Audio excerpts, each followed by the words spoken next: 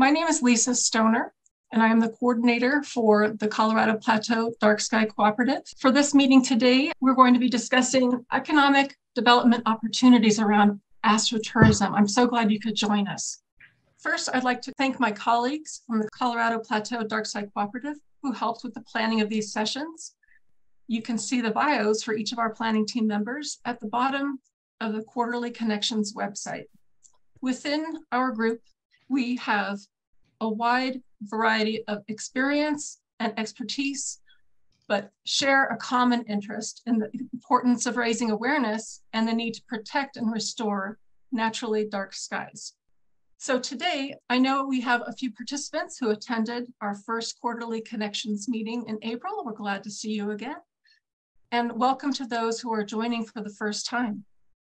Also, we are pleased to have anyone calling in from the Lake City, Colorado Dark Sky Summit, which is a separate event that is going on simultaneously, for which this meeting has been included as an alternate event in their agenda. This is exactly what we had hoped.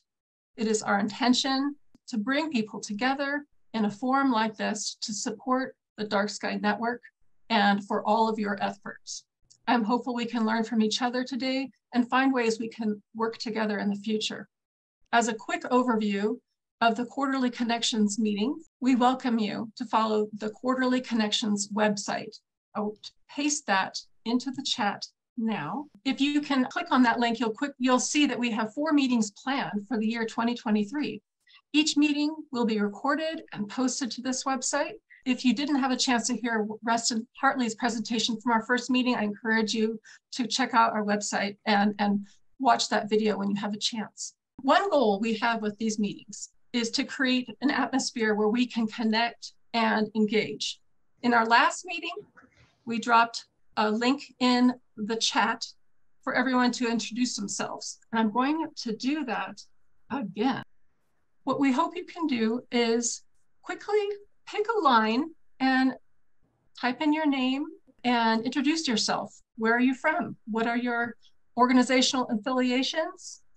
Perhaps some dark sky work you are involved with. And even if you'd like to discuss what motivates you to do this work around dark skies.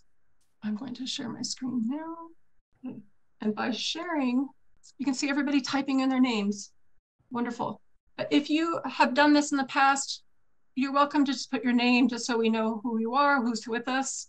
I think this is a wonderful way to save time and get to know who's here.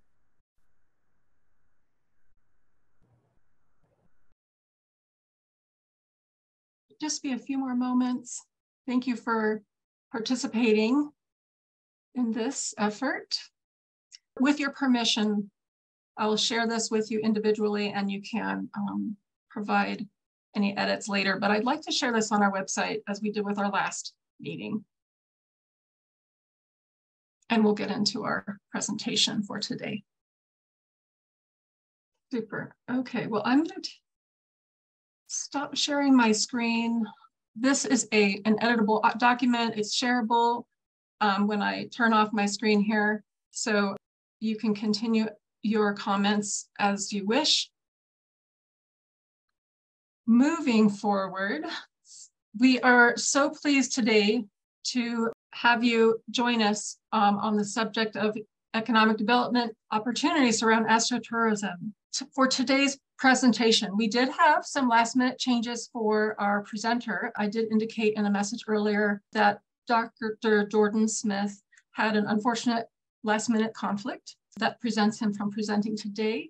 But in his place, I'm very pleased to invite Dr. Emily Wilkins. Emily, you are welcome to join us and by turning on your screen. Welcome, Emily. Thanks, Lisa.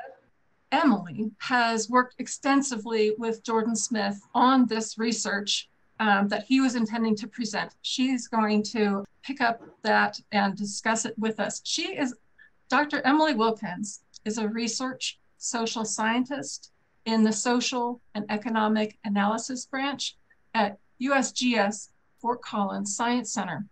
And broadly, she conducts research to help inform public land and outdoor recreation management.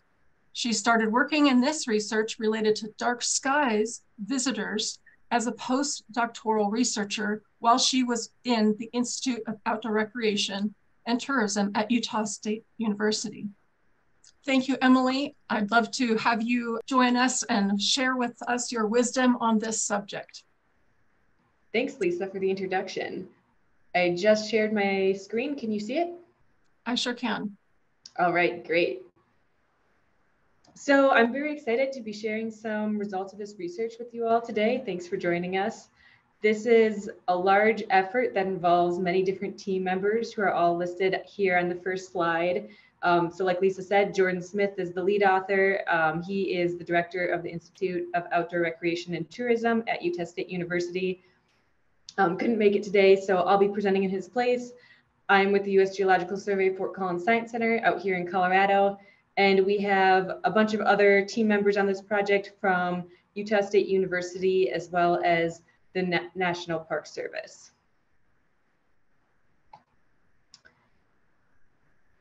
I'm sure this is not news to anyone here, but parks and protected areas provide opportunities to view dark night skies.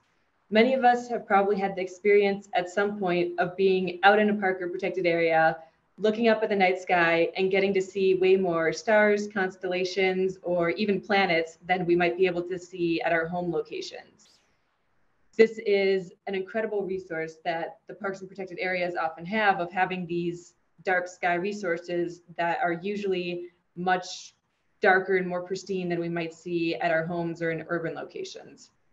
However, a recent study used citizen science observations of stars and found that the average night sky in Europe and North America specifically became almost 10% brighter each year between 2011 and 2022. So this was using observations from the average person who was going out and looking up at the night sky and seeing how many stars they could see. And so obviously this is going to be impacting views of the night skies, how many stars people can see, and what they can actually see when they look up at the night skies, considering that the skies have been getting so much brighter in the last decade or so. Unfortunately, despite maybe this research on more the sky glow part of it, we still don't really have a good understanding of who night sky recreationists are, really anywhere across the US. And so this research sought to answer these first three questions, starting with who are night sky recreationists, specifically asking how many nighttime visitors are actually participating in night sky recreation and what types of activities are they participating in. Our second question was, do these types of visitors have unique travel and spending patterns? So there's a little bit of a perception or maybe stereotype that dark sky visitors might be a little bit older, a little bit wealthier, spending more money in the local economies, and we wanted to see if there was any truth to this stereotype. And then the last question we asked is more of an applied question, and we were looking at how do these night sky dependent recreationists want night skies managed? So a very practical question for managers, if there are any management actions that visitors would support them taking to protect night skies. And the specific location of this research is in some of the darkest areas in the country. I'm sure this map is probably not new for most of you on this call today, but this map shows light pollution across the US. So you can see the dark red areas and yellow areas show the most light pollution, where the darker black and dark blue areas show the least light pollution. So the areas highlighted, the Basin and Range and Colorado Plateau dark sky cooperatives, represent some of the darkest areas in the country. And this study and this research is specifically going to be focused on Utah, since it's one of the darkest places, and it's probably likely that people are traveling to Utah from other regions of the US that might experience more light pollution if they want to see dark skies specifically. And then within Utah, we have one of the highest concentrations of dark sky places. So this map shows all the places that are designated by the International Dark Sky Association, or referred to as IDA designated parks. So Utah has 10 state parks that are designated as IDA certified. Those are the parks that you can see in this map in orange. All 5 of Utah's national parks are IDA designated. They are the ones in red on the map. I think 5 out of 6 of the national monuments are IDA designated, and those are indicated in the green. And then there's some community and local parks as well that are IDA designated. So our effort in this study was really trying to contact people participating in dark sky related activities at a select set of these IDA designated parks across the state of Utah. So we ended up choosing 9 different parks to do this visitor survey at that were somewhat representative of all these different IDA parks across Utah. And so we had 1 national monument, which was Natural Bridges National Monument. I think the first dark sky certified park in Utah. And then we had 4 of Utah's national parks were part of the study, and that includes Bryce Canyon National Park, Arches, Canyonlands, and Capitol Reef National Park. And then we had 4 state parks as well that included 3 state parks in southern central Utah and 1 state park in northern Utah. And across the study, we had 82 days of sampling nights. And I know that sounds a little bit funny the way it's phrased there, but I say it that way because we were really trying to target nighttime visitors. And so a traditional visitor survey usually takes place during the day for like a 6-hour time block where people might be out surveying in the morning or in the afternoon. But this study was a little bit different in that we were only really surveying visitors around sunset time. So we were aiming to be out surveying roughly 1.5 hours before sunset and then 1.5 hours after sunset. So it's a smaller sampling window of only like 3 hours and really focused on the nighttime visitors. Across those 82 days, we had 634 complete survey responses, and that was a total response rate of 81.7%, which is on par with other similar visitor surveys, and actually a pretty good response rate when you're considering that we're often asking these people to fill out a survey maybe right before they're about to go to bed. So this sampling effort started in April 2021 and went for a little longer than a year. And the reason it was so long is essentially we didn't want to do surveys in the summer when the sunset was so late that to talk to visitors, it would have to be past 10 p.m. So we didn't want our survey techs and people collecting the data to be out there really past 10 p.m. So when the sunset's really late in the summer, it made sampling and talking to visitors more challenging. So most of these sampling nights happened in either the fall or spring seasons when the sunset was a little bit earlier. And we were contacting visitors at campgrounds, popular overlooks, popular parking lots where people might be at night. It's a little harder to find visitors in the nighttime hours. So the sampling locations were a little different, but mostly at campgrounds and overlooks. And then getting into our first question of really, well, who are these night sky recreationists? So in this research, we are taking a behavioral approach where we say, if an individual participates in one of 3 different activities that depends on the quality of the night sky, then they are considered to be a night sky dependent recreationist. So those 3 activities we are considering as night sky related activities are listed here on this slide. And that includes viewing wildlife at night, night sky photography, and night sky viewing and astronomy. So the first one of those, viewing wildlife at night, it can involve taking pictures of mammals at night, such as this photo of the fox, or it could also involve visitors going out and looking for insects at night too. Night sky photography really involves anyone who's going out with a camera with the intent to take pictures of the night sky. So this could be professional photographers or just amateur photographers trying to capture any photos related to the night sky.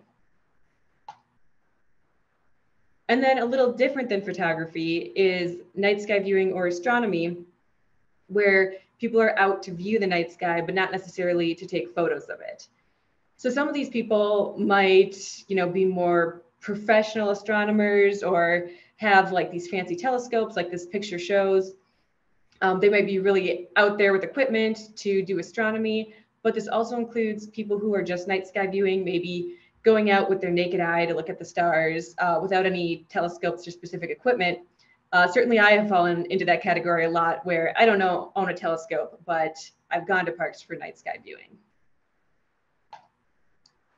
So again, this is a behavioral approach to defining night sky recreationists, where if someone is participating in one of these three activities, we are considering them a dark sky dependent recreationist. This is somewhat similar to like how we consider other activities like hunting. So if someone participates in hunting, we often call them a hunter, whether or not they would necessarily identify as a hunter. Usually it's like if they participate in the activity, we would call them a hunter. And so this is a similar approach where if they're participating in one of these activities for this research, we're going to call them a night sky dependent recreationist. Importantly, this categorization does not include other activities that just happen to be in parks at night, but aren't necessarily night sky dependent. So you can think of this as like camping, where people are outside at night if they're camping, but they're not necessarily dependent on the night sky like people would be if they're doing astronomy or viewing wildlife at night or night sky photography. All right, so getting into some of the data and results here. So this first slide shows the activities visitors are participating in across these 9 different parks and protected areas in Utah. And the main takeaway here is that many nighttime park visitors are dependent on dark night skies. So in total, we saw that 62% of these nighttime park visitors were participating in one of the 3 activities that was defined as dark sky dependent. And notably, I think the 62% was not significantly different between state park visitors and national park visitors. So overall, across these results, we did not really see many big differences between visitors who we surveyed in state parks versus national parks. So for all the rest of the results, they're going to be combined. And that overall percentage of 62 was very similar between national and state parks. But going through the results here and looking at the activities visitors are participating in, we first see a lot of the same activities come up as we would see maybe in a daytime sample of visitors. So we see hiking, scenic driving. A lot of people were camping, again, because we surveyed them at night. That kind of makes sense. But we saw that 56% of these nighttime visitors said that they were participating in night sky viewing and astronomy. We saw 15% were participating in night sky photography, and 14% participating in wildlife observation at night. And when I go through the rest of these results, sometimes I'll just say park visitors, but throughout all of this, we're always referring to the sample of nighttime park visitors. That's really the hours right around sunset. So it's not necessarily a sample of all park visitors and not representative of visitors during the day, which really makes this data a little bit unique. So the second thing I wanted to show is breaking out activity participation between visitors who are night sky dependent and other visitors. And the main takeaway here is that night sky dependent recreationists participate in a more diverse set of activities relative to other nighttime park visitors. So if we look at the figure here, it's broken down by the 2 groups. And so the blue bar on the left represents night sky dependent visitors, and the green bars on the right represent other visitors. The ones with the asterisks above them mean that the differences between the groups are statistically significantly different. So the first 5 activities, there's statistically significant differences between these 2 groups. In all cases, we see the blue bar is higher, so there's higher participation from night sky dependent visitors for hiking, scenic driving, developed camping, wildlife observation during the day, and visiting historic or cultural sites. There are not significant differences in some of the activities that have a little bit lower participation, like mountain biking, road cycling, rafting or canoeing, or horseback riding. So overall, this is showing us that night sky dependent recreationists are tending to participate in more activities than those who don't participate in night sky dependent recreation. Our second question was looking at, do these dark sky dependent recreationists have unique travel and spending patterns? And the first thing we wanted to highlight here is that night skies visitors are staying longer than other visitors. So 95% of total visitors, both at state parks as well as national parks, said that they were staying overnight on their trip to the park. So only 5% of visitors were day visitors. And again, this probably makes sense considering we were talking to visitors somewhat late at night. If someone's out in a park at 9 p.m., for the most part, the odds are probably high that they're not going all the way back to their home location. So 95% of visitors were overnight visitors. And of those, we asked them how many days they were staying in the local area. And night sky dependent visitors were staying on average a little longer than 4 days, whereas other visitors were staying closer to 3 days on their trip. So we do see, and these differences are significant. So we do see here that night sky visitors are staying on average 1 extra day compared to other visitors. However, and this is really interesting, even though these dark skies dependent visitors are staying longer, they are not spending significantly more money in the local area. So this figure shows the mean trip costs for, I think it's 10 or 11 different categories we asked about on the survey during their trip. And so again, this is broken down by the night sky dependent visitors and other visitors, with the night sky visitors in blue and the other visitors in green. So looking across all these different categories of spending during their trip, there are no statistically significant differences in any of these categories between the two groups. However, we can still see there's some little differences, even if they're not statistically significant, such as for rental cars. We can see that other visitors are spending a little bit more on rental cars on average. But for most of the other categories, there's really not any big differences in the mean trip costs that visitors are spending. And I think this is really interesting because this is kind of contrary to the point that dark skies visitors might be wealthier and spending more money in the local economies. And so even though these visitors are having longer trips and staying an extra day, they're still spending roughly the same amount of money, or they would be spending a little bit less on a per day basis. And we did also ask visitors about sociodemographic characteristics, including income, and there was no significant differences in annual household income between night sky dependent visitors and other visitors. So that probably explains this as well, since there's no real differences in income level. There's not really any significant differences here in levels of spending. We did, however, find that dark sky dependent visitors were on average a little bit older than the non-dark sky dependent visitors. So the mean difference in age was about 3 years older for night sky dependent visitors.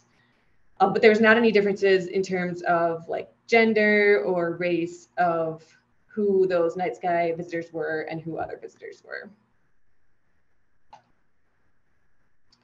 So our third question I wanted to touch on today was, how do these visitors want night skies managed? And so again, this is a really more applied question about if managers can take actions to support night sky quality, and if and how visitors may or may not support different actions. So this, I think, is the most important or interesting piece of data that we collected that was a little bit surprising in how stark it was. And so the main takeaway here is that the vast majority of park visitors support management actions to make parks darker. So on the survey, we gave visitors a list of 7 different possible management actions to help protect night sky quality. And these 7 actions were taken from the principles of responsible and sustainable lighting from a few different organizations, including the Park Service. But these are all feasible actions that could be taken. And we asked them if they supported it, if they were neutral, really didn't care one way or the other, or they opposed each management action, sorry. And so the 7 different actions we asked them about were adjusting hues of lights to be wildlife friendly, adjusting hues of lights to preserve humans' night vision, creating shields on lights that direct light only to intended areas, installing sensors or timers that turn lights only on when needed, reducing the number of outdoor lights in the park, restricting the number of lights visitors can use at night, and setting lights to the minimum necessary brightness. But what is interesting here, if you look at the results, so the big green bars all indicate support for these individual management actions, where the gray bars represent neutral and the red bars represent opposition. So we can see all of these actions are very supported. 6 out of the 7 have support over 80%, which, you know, for any kind of park management action is actually pretty impressive to have so much support. So overall, these are very supported. The opposition is pretty small, I think less than 5% for most of them. One thing that I think is interesting to point out is the management action that says restricting the number of lights visitors can use at night has a little bit less support than all the others. You can see that's the only one where the green bar is under 80%. So restricting the number of lights visitors can use at night is a little bit less supported than the 6 other actions. But overall, still, the majority of visitors would support that. And this figure represents all nighttime visitors that we surveyed, not just those who were dark sky dependent. So if we look at visitors who are only dark sky dependent, for most of these management actions, there's even more support when you only are talking to visitors who are doing dark skies related activities. But overall, the findings here are pretty clear that nighttime visitors are overwhelmingly supporting these actions to protect night sky quality.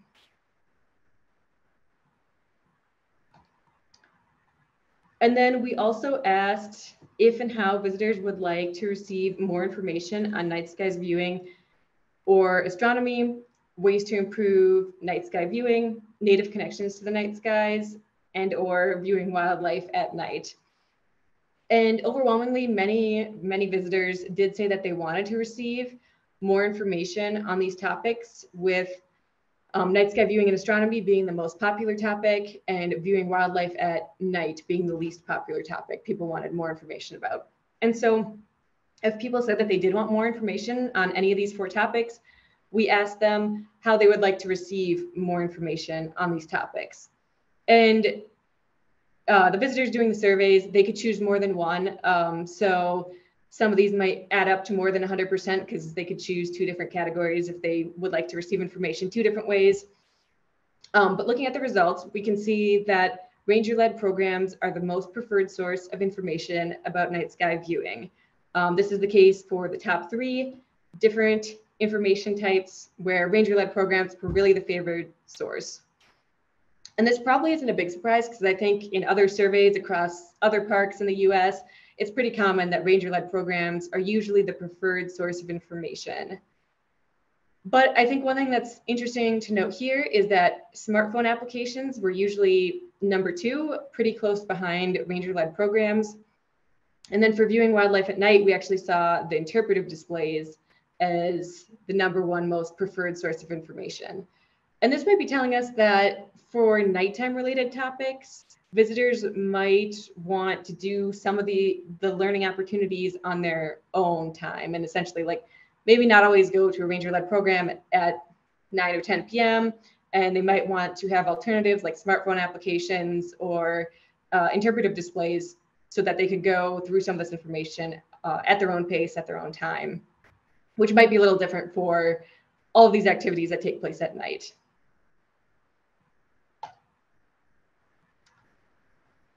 And then the last piece of results I wanted to show are also, I think, really interesting. This is about visitors' awareness of IDA designation and its importance in their decision to visit their park. So in the total sample across all visitors at night, 42% of visitors we contacted at night were aware of the IDA designation of the park.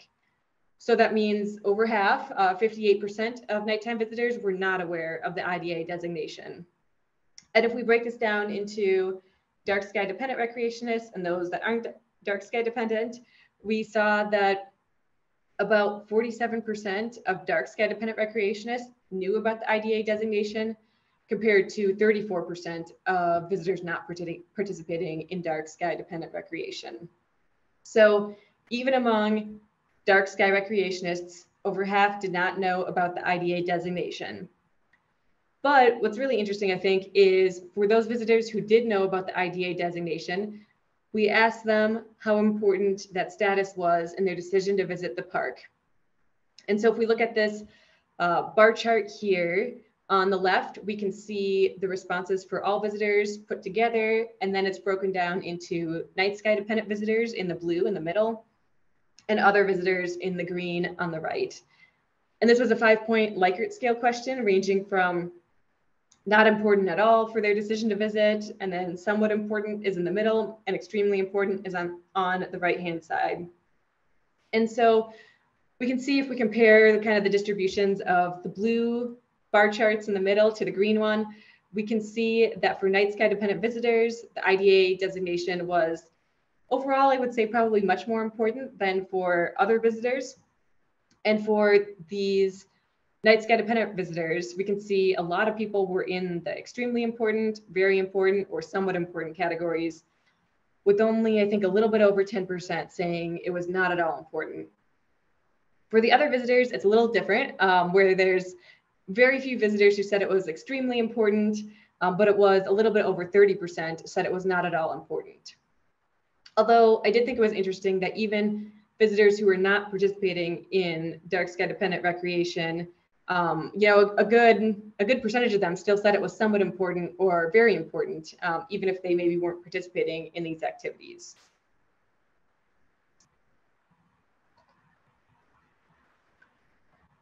So I know that was a lot of bar charts and graphs to throw at you in maybe a 20 or 30 minutes here. So I wanted to go over some of the main takeaways from this. So the first is that many park visitors in Utah State National Parks are dependent on dark night skies. So we saw about 62% of visitors out at night were participating in dark sky dependent recreational opportunities. Second, night sky dependent recreationists participate in a more diverse set of activities relative to other nighttime park visitors. We don't necessarily know why this is, but one reason could be that night sky dependent recreationists tend to have trips that are a day longer on average. So they just might have longer trips and more time to participate in more activities compared to visitors who are not participating in dark skies activities. The third point is that night sky dependent recreationists have similar spending patterns relative to other nighttime park visitors. And I think this was interesting and somewhat surprising, since, the kind of perception and narrative has been that night sky dependent recreationists are spending more money, maybe they're a little bit wealthier, maybe they have telescopes or fancy cameras to take pictures of the night sky. And that's really not what we're seeing in the data, that these people are more wealthy or spending more money. So of course, there's probably a lot of people out participating in night sky related activities that don't have any kind of fancy equipment and are just going out to look at the stars and appreciate the night sky with their eyes without needing a telescope. The fourth point is that most park visitors support management actions to make parks darker. And this was also really interesting, maybe somewhat expected, but I think we weren't expecting how overwhelming the support would be. So, over 80% of visitors supporting 6 out of 7 different management actions and less than 5% opposing them. And I guess I should have mentioned earlier, maybe a reason that some visitors would oppose any of these actions would usually be for safety concerns. So, when you're taking these various management actions to make parks darker and protect night skies, sometimes there's safety concerns with visitors not being able to find the trail or not being able to see well to go to the bathroom, maybe tripping on something, or just the perception of maybe if you're there alone, it might seem not as safe if areas aren't well lit. So in other studies, the number one reason people tend to give for maybe wanting light at night is for safety concerns. But for our sample of visitors, still the vast majority of visitors were supporting these different management actions, and that didn't seem to be a top concern for a lot of the visitors we surveyed. The fifth bullet point is that ranger-led programs are still the most preferred source of information about night sky viewing, although in a lot of cases, smartphone applications were not quite as popular as ranger-led programs, but not too far behind. So there may be some visitors who want to get information about dark skies more at their own time or at their own pace. And then finally, most nighttime visitors don't know about IDA designations. So over half of nighttime visitors didn't know about IDA designations, including over half of visitors who were there specifically for dark skies activities. But the majority of visitors who did know about the IDA designation said it was an important factor in their decision to visit the park. And with that, I will leave you with this. All these results are already published in a full report that the Park Service hosts on their website. I think I can drop the link in the chat, or Lisa can put it in the chat.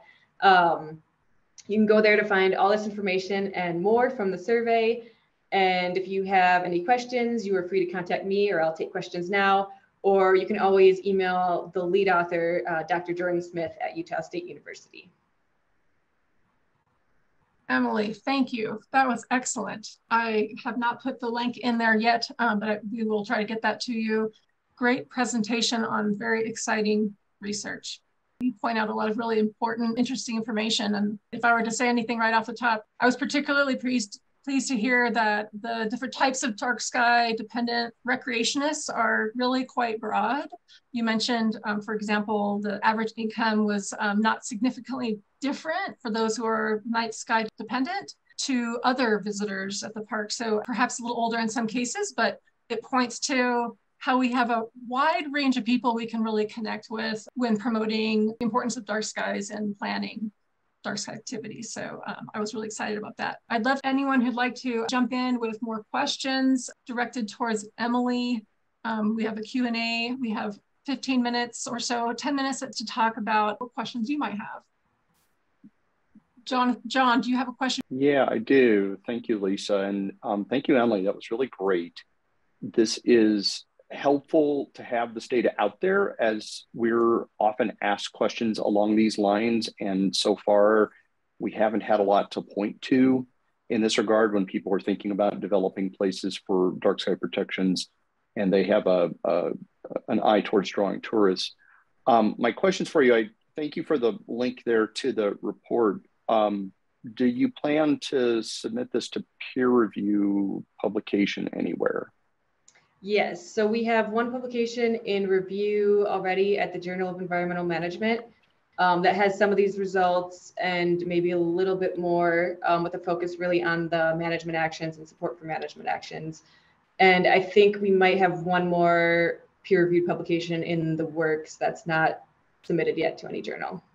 Okay, great. And my other question is, I understand that this is it's a limited scope. You know, you got a really good response rate, so that's helpful, but it's a limited number of parks, it's a limited geography.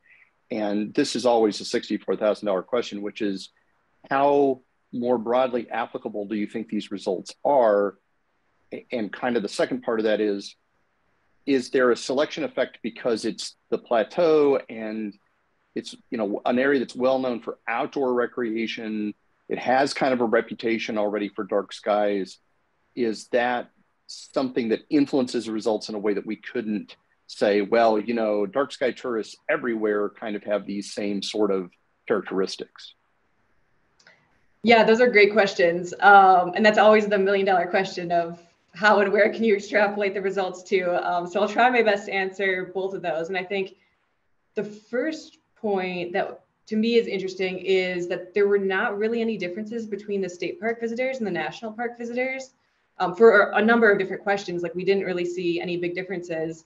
And to me, that was surprising. We had a few more, like the sample size for the national park visitors was a little higher than the state parks, but overall it was still big enough to compare them. And there weren't really differences between those groups. And so in that way, I would say it's maybe a little bit more applicable to other locations than we would expect. You know, if we're seeing roughly the same things at state and national parks. And for your second point on if it's biased at all because people are coming to Utah because they know it's a great place for dark skies viewing, I don't know. I think that's really hard to answer, but I think the fact that over 50% of visitors didn't know it was an IDA park might at least indicate that in that way, there's not that much bias in the data, because those people probably weren't coming to Utah specifically for the night skies. They didn't know it was IDA certified. And so, yes, there might be some bias in the 42% of people who did know that it was IDA certified, but it's hard to quantify exactly how much bias there would be and if it would be different in other places. I suspect if you did a similar survey in other Western locations, you might get somewhat similar results, but if you did a similar survey on the East Coast, it might be completely different. Great, thank you. Thanks, John. Do I have any other questions coming through? Feel free to post a question by raising your virtual hand. I do have a couple of things in the chat that I thought were important to mention here. Thanks, Dawn Nilsson from Oregon, who mentioned during your talk, Emily, as a longtime amateur astronomer, she says, I can tell you that a large number of our members come to club star parties throughout the region in their own RVs and thus stay on site and cook meals in their RV. That's probably you aren't seeing significant differences in community spending. I thought that was an important point. Thank you, Dawn, for mentioning that. And for anyone who works at the parks themselves, Dawn mentioned, what about life curfews at campsites? Is there any discussion around that question? Anyone like to jump in on that? Okay. I don't think I've heard anything specifically about light curfews at campsites, but that would definitely be interesting to look into. Yeah, and how those are perceived across the nature of your dark sky dependent recreationists and otherwise. I was going to drop it in the chat, but I'm going to say it really quickly. With your comments about night sky recreationists wanting their information mostly through ranger-led programs, I wanted to introduce the idea of a new project that at the National State Parks in Utah, we will be distributing a dark sky passport. It is a program that we were funded to build these little passports for families and youth to utilize in conjunction with existing educational programs, night sky programs. So pretty excited to share that with you. I'll drop that in the link here in the chat in just a second. There's a couple other questions that I'd like to just share. Are night sky tourists more stewardship focused? Emily, is that something you could address? I don't know the answer to that. That would be really interesting. We didn't ask any questions related to stewardship or environmental behaviors and things like that. So I don't know, but that would be a great topic for a future study. Yes, yeah, it would be. Dawn also mentioned it would be great to see similar studies in eastern places like Cherry Springs State Park in Pennsylvania. So are you aware of any of the research similar to what you've done here in the West in other parts of the United States, Emily? I don't think there has been a visitor survey at night. As we learn, there's a lot of challenges with trying to conduct a visitor survey and actually talk to visitors at night.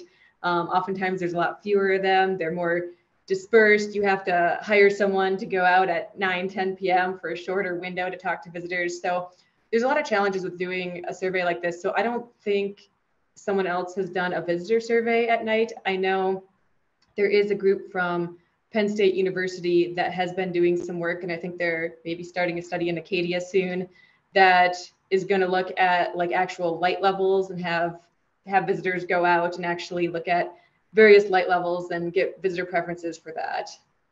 But so far, I think this is the only similar visitor study that's taken place at night, specifically to look at dark skies related visitors.